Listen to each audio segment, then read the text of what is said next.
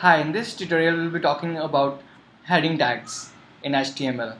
So heading tag is represented by h1 and it goes to h2, h3, h4, h5, h6, but typically we use till h3. So what is h1?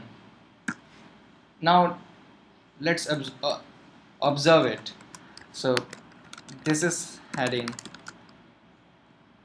h1. Then we will just type h2. This is h2 heading, and then we will close the tag, and then we will type h3 and we will just type h3 heading. So what does it mean? Let's see. So now we can see that h1 is the largest in size as compared to h2 and h3. So h1 is larger than h2 and h2 is larger than h3, and so on and so forth. And each heading creates a gap between the next heading or next paragraph. So now if we'll just go back and we will just type the paragraph over here, and we will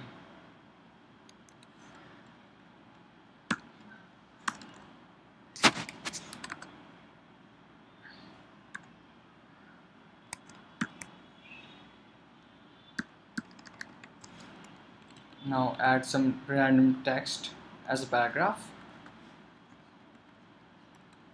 So now we can see we have almost completed everything.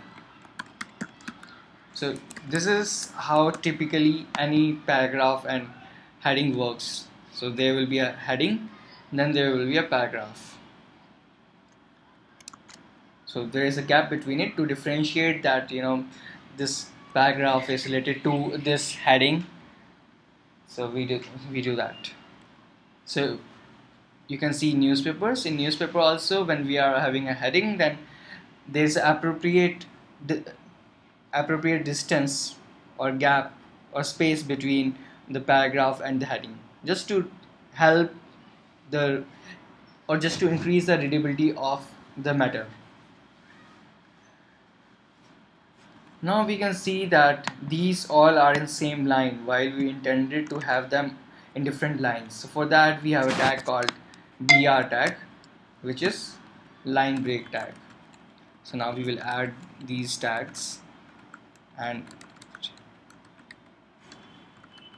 so the BR tags are not supposed to be closed because it doesn't really matter much, while almost every tag except BR tag is closed.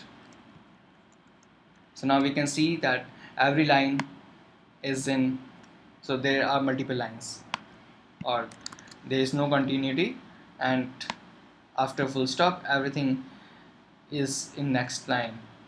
So BR tag separates or adds a break to the line.